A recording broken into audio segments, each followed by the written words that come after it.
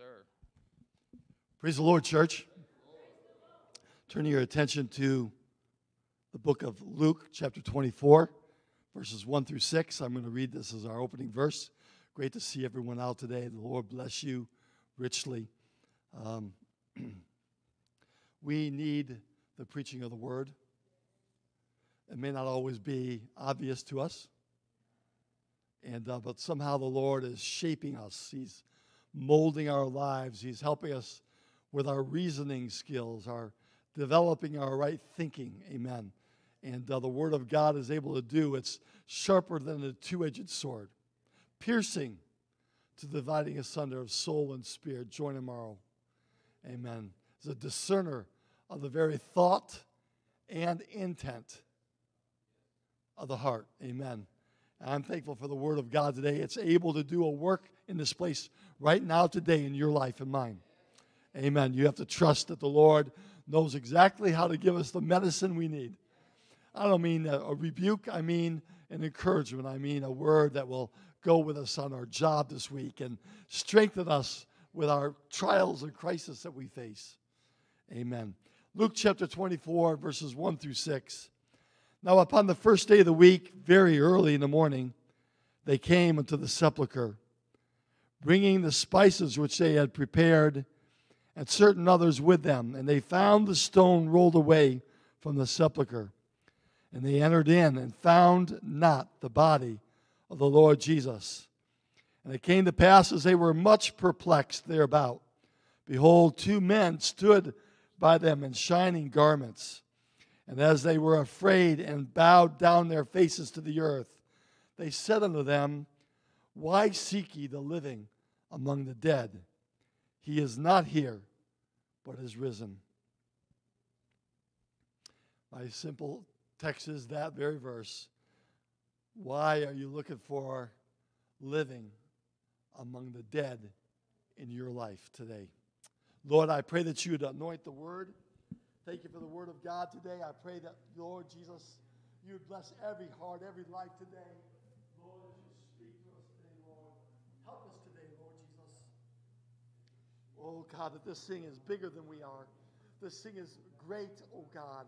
Lord, I pray that you allow us to see clearly today, to understand and perceive, Lord, what the word of God would say to us. Bless, we pray now in Jesus' name. Amen. Amen. God bless you. You can be seated.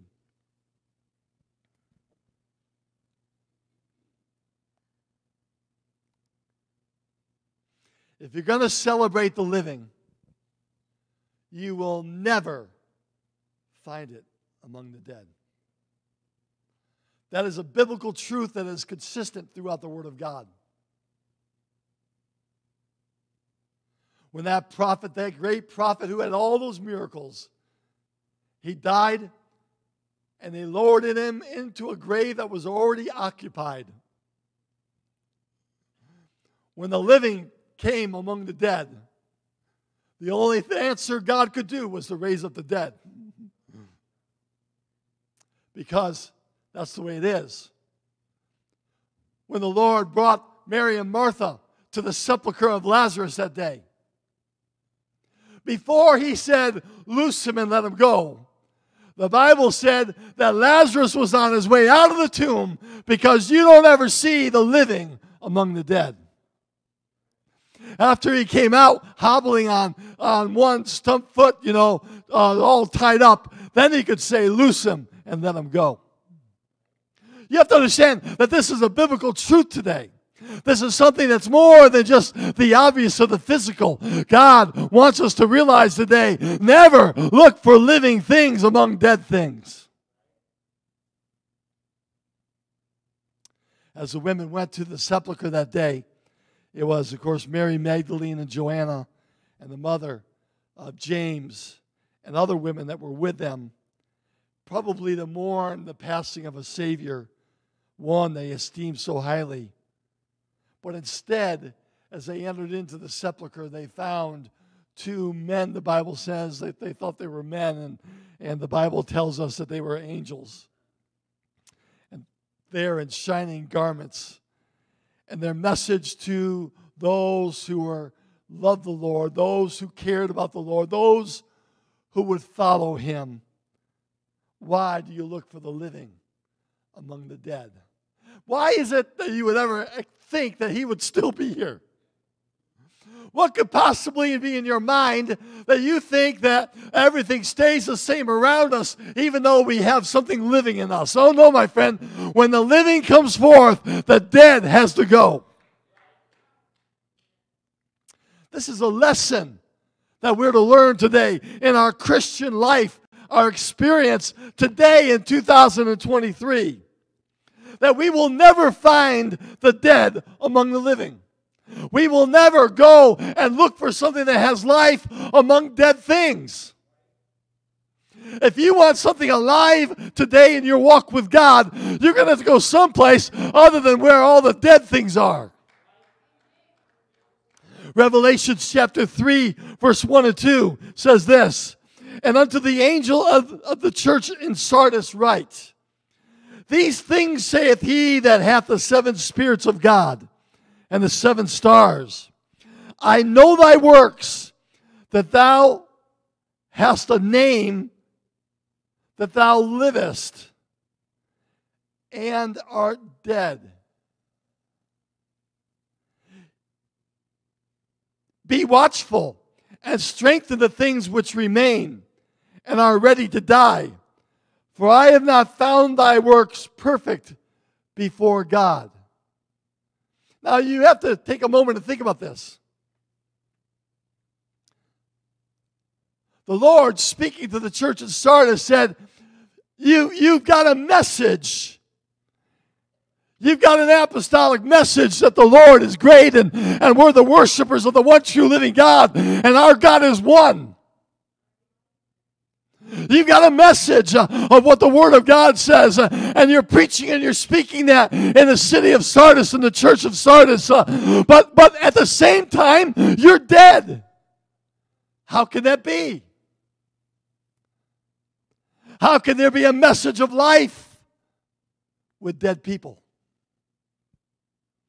And so the angel of the Lord spoke to them and said, what you need to do is shape it up. Take that which is dying and make it alive again. How do we do that? There's got to be something more to this than what meets the eye. The angel spoke about the church of Sardis. These men said, wow, how great God is. These men said, oh, this message is alive. These men said, oh, the Savior is here. But when the angel of God, the man of God, comes and speaks to the church at Sardis, he said, you never got it. You are the dead preaching and trying to preach a living message. Why? And the angel spoke to us and said, why do you look for the living among the dead? Just because man puts a title on something, oh, that's really alive, that's really on fire, doesn't mean that God puts the same label on it. Herein is where we need to be a part of the church that's alive and on fire for God, as opposed to simply someone who says, I read my Bible, and I know where to put judgment where it belongs. You might say, well, Brother Erickson, how do I know the difference? I mean, tell me more. And we'd have to go to the scripture. Let's go to Ephesians today.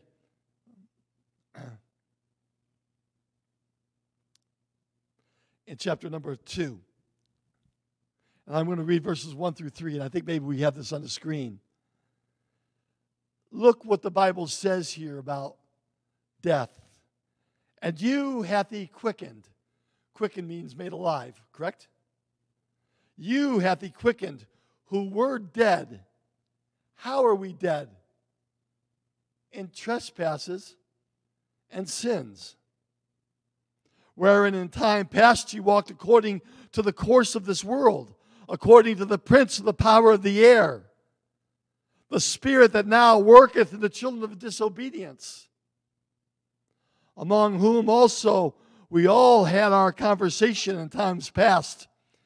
How? In the lusts of our flesh, fulfilling the desires of the flesh and of the mind, and were by nature the children of wrath, even as others.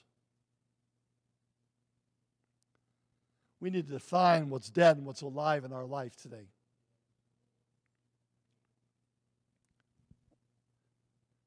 The dead always follows the course of this world. Never the steps of faith. The dead's conversations are always full of lust and covetousness. The dead's desires of the flesh and the mind will always be fulfilled in a vessel, contrary to what God wants. For He wants us to come out from amongst them and be separate and touch not the unclean thing. The dead will always walk in trespasses and sins. It's not a matter of does flesh have its times and it fails. Absolutely, all flesh sins. But we're talking about a process of wanting it.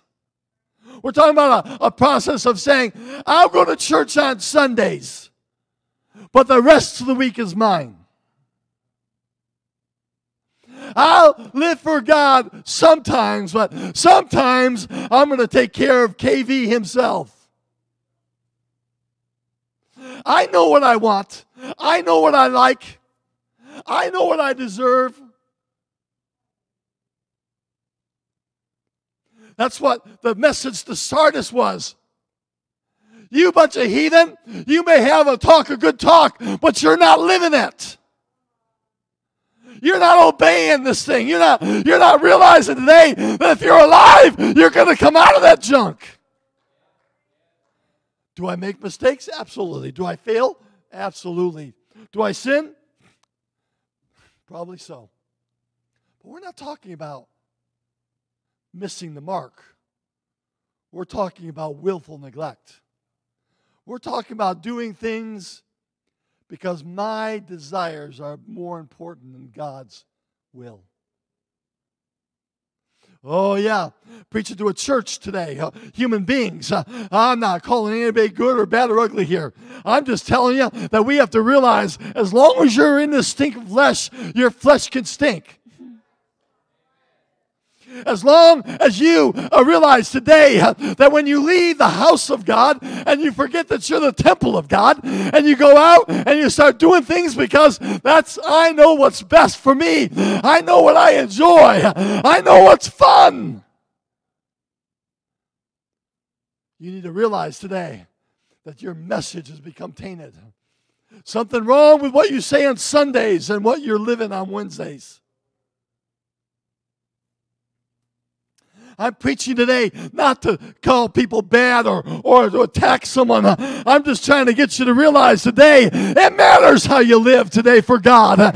He wants you to realize that the power He gave you is not to go in the hospital and start laying on hands on the sick and the whole hospital is healed. No, He gave you power according to choice to say, I don't want to be that way anymore. I don't want to live.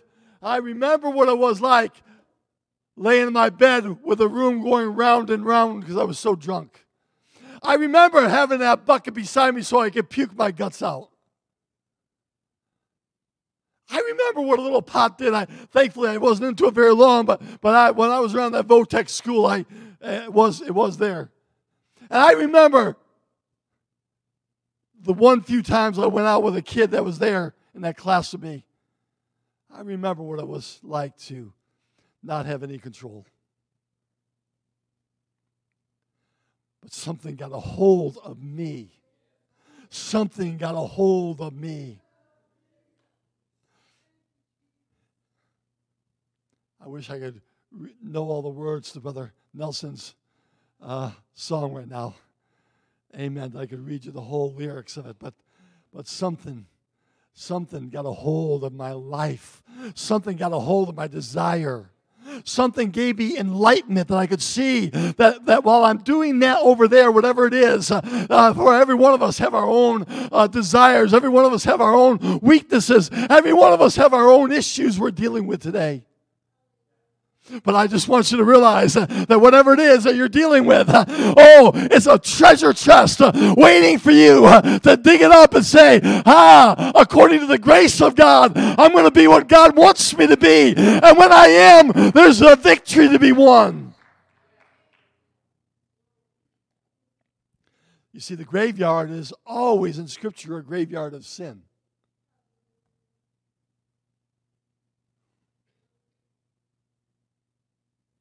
And the Lord always calls his people out of the place of death.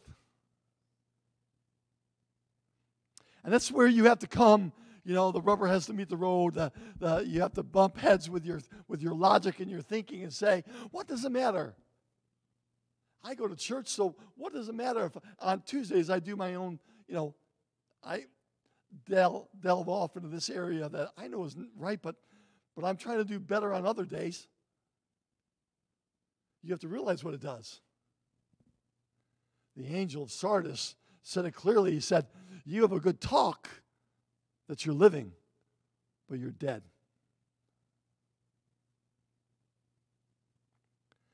This life that we live is so available for me to be rooted in my own lusts.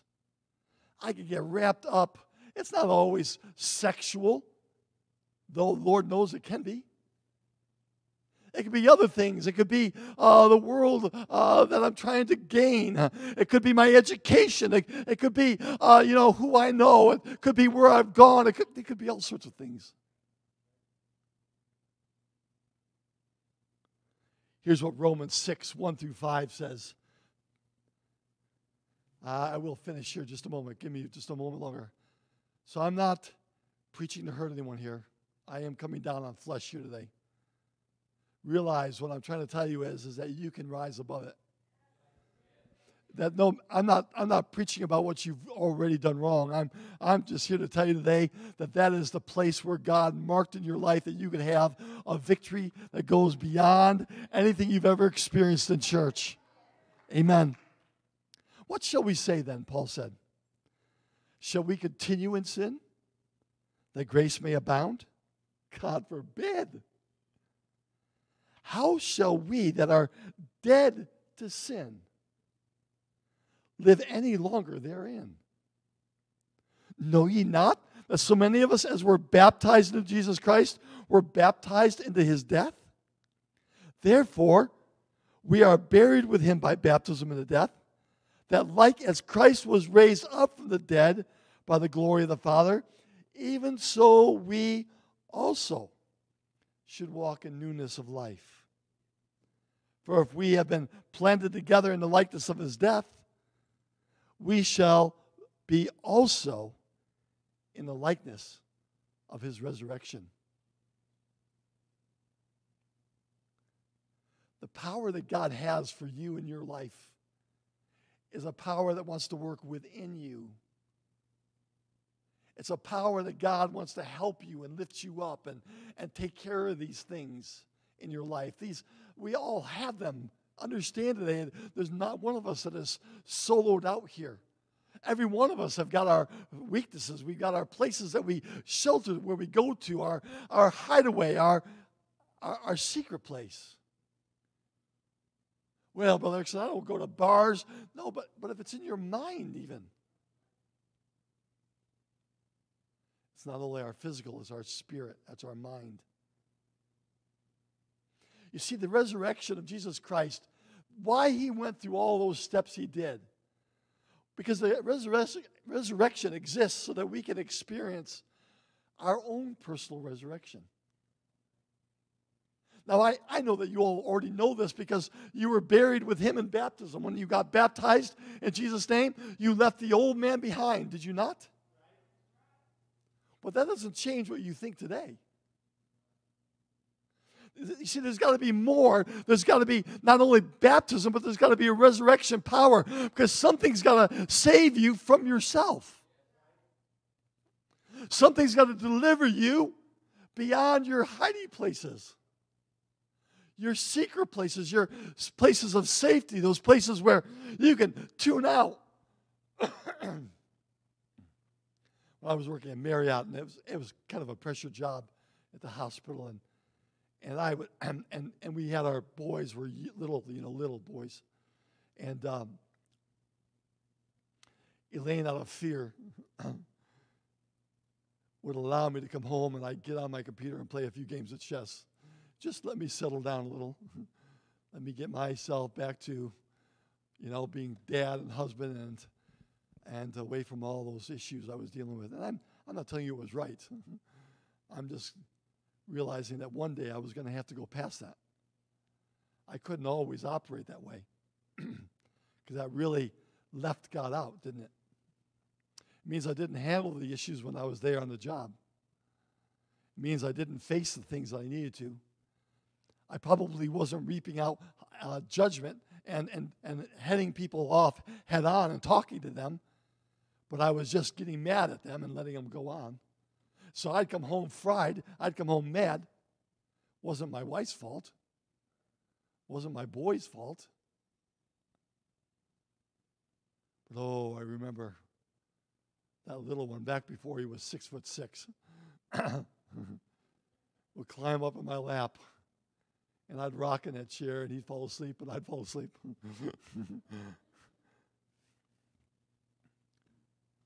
Yeah, God is so good, isn't he?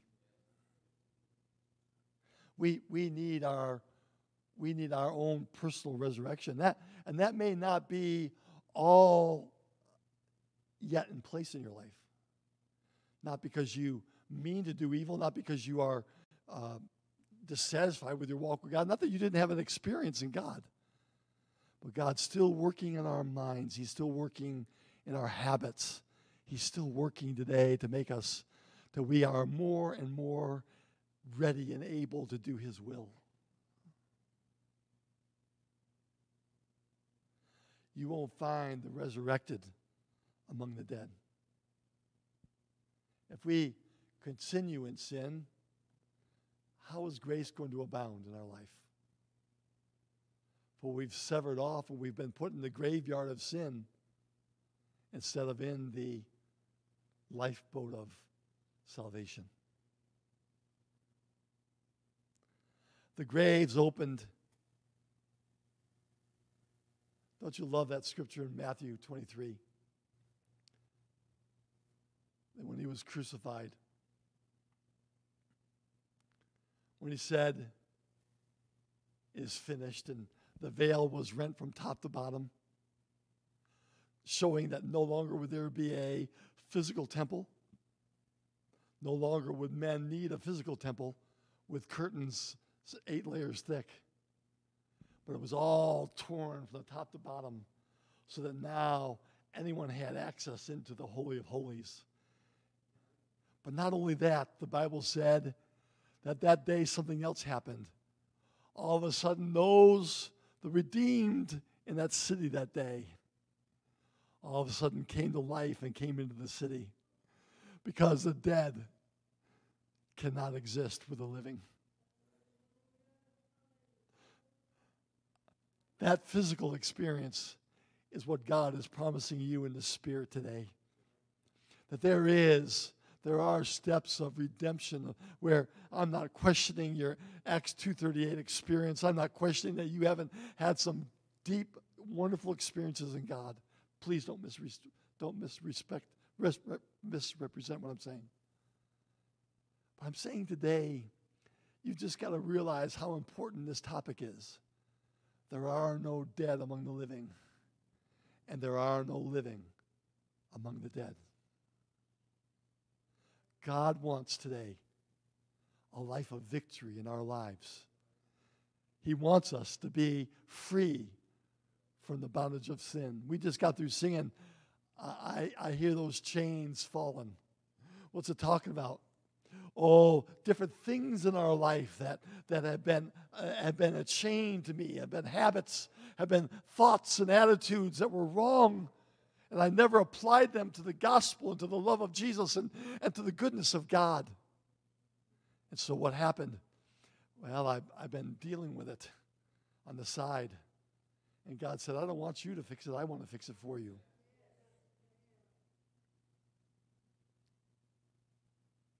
There's not a person so good that doesn't need God today. You know, Hebrews 6:1, we won't go there, but it just simply talks about the foundation of repentance from dead works. There it is. That's what God wants in a young man, a young lady's life. Every one of us have this challenge set before us today.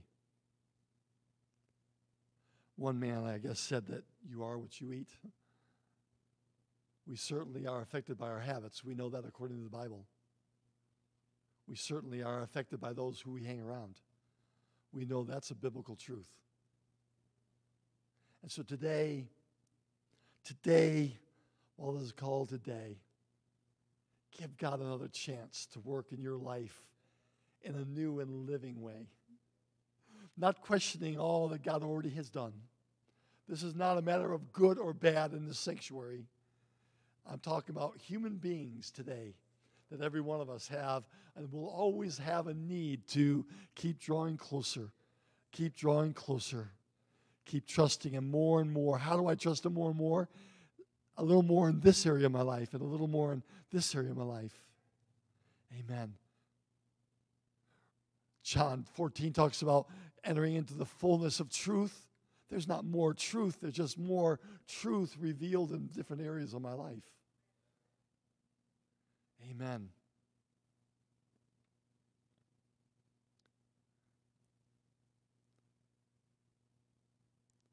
When they asked,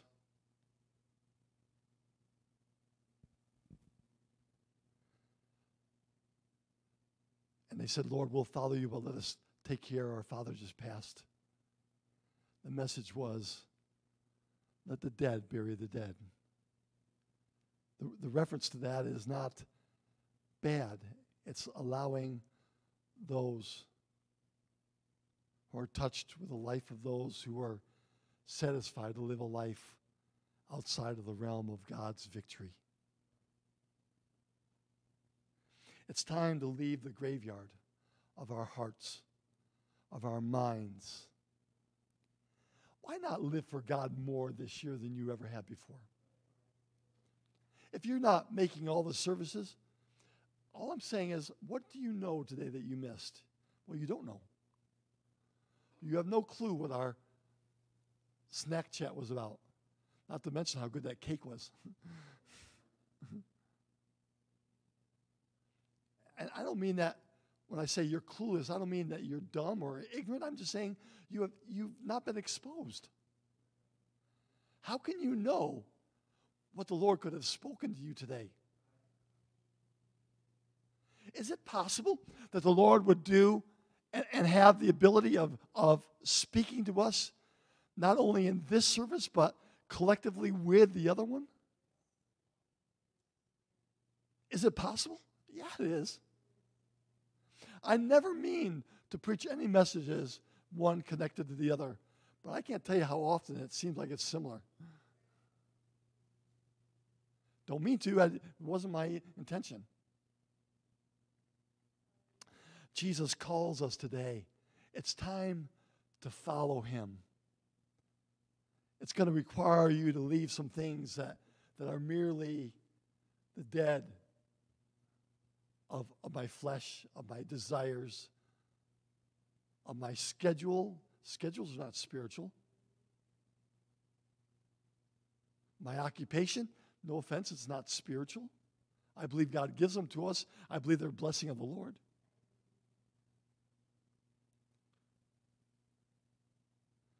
No, God is calling you today.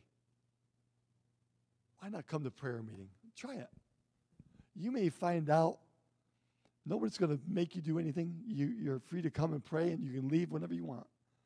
But I just know, try it, you'll like it. Test the waters. Prove me this day, God said, concerning tithes and offerings. Don't you think he can prove us in many other facets of our life? And so I've been meddling today. Been talking to people that I want you to shine. I want you to be that example to our community, not better than someone else. I just want someone to realize there's a life that can be committed to God more than I ever thought was possible. And I see that in Sister Nancy's life, and I want that myself. Amen. Would you stand with me today?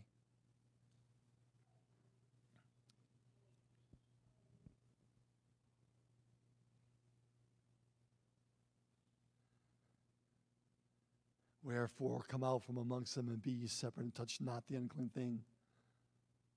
And you shall be my sons and my daughters, and I will receive you and be a father unto you. Oh, those are things I want in my life. How about you? I don't even know what all that means. I know my dad. I've got the experience of my own dad, and I loved him, and I'm just sorry he's not here with us today. But I'm wondering if there's more the Lord wants to show me about dads. And maybe I could even become a better one to my boys. Oh, there's just so much today I wish I could share. But everything meets at the place called life and death, graveyard or living. And you can't be satisfied to live. I'm going to dabble in both, Brother Erickson. You're really not. You're really just fooling yourself. What I'm extending to you today is an opportunity to launch out further and see if God won't truly deliver you from some of these things that have been afflicting you in your life. We don't have to talk about what they are. I've got enough of my own to know my own issues. But I'll tell you what today, he's here in this place right now, today, to talk to you, to meet your need. You don't have the Holy Ghost, let me tell you, just step out and let God do it. Amen. Lift up your hearts. Make sure your heart is repentant. Make sure you're asking God to forgive you of your sins. You can say, well, Brother Erickson, I did that before. Well, you need to do it today. The Apostle Paul said, I repent every day. So it's not a one-time deal. If God wants me to have it now, he'll make me. No. He wants you to seek him. He wants you to want a better life. He wants you to trust him today. Oh, I feel the presence of the Holy Ghost in this place right now. Would you just reach out to him? Would you just begin to love him right now? Oh, Lord, take us farther. Oh, Lord, separate us from all that is, Lord, sin, all that is death. Lord Jesus, let us be a people called by your name, separated unto God, a people prepared for the Father's work. Hallelujah. Oh, I invite you today to step out of your pew. Oh, find a place to pray for just a few moments. I'm inviting you today. Come on, give God a chance today to take you farther than you've ever been before. Why? Because he loves you. Because he's speaking to you today. Because he wants the best for you today. Hallelujah. Oh, I feel the presence of God in this place. Oh, I feel like the Lord is talking to us today. Woo! Thank you, Jesus. Thank you, Jesus. Thank you, Jesus. Thank you, Jesus. Oh, yes, yes, yes. Hallelujah. You're so close to the realm where God wants to do things and make changes. Oh, would you finally say, Lord, I don't want this old life. I don't want to fall back on my devices. I don't want to trust in my flesh.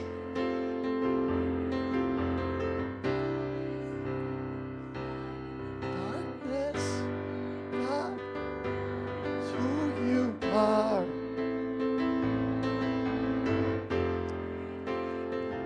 The worker, promise keeper, light in the darkness, my God, that is who you are. Jesus, have your way today. Jesus. Oh, take this church and catapult us into great things. the Holy Ghost can minister and work and move in our lives. God, you can speak to us today.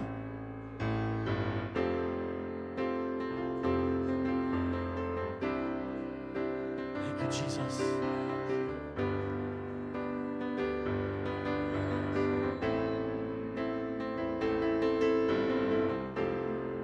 Thank you, Jesus.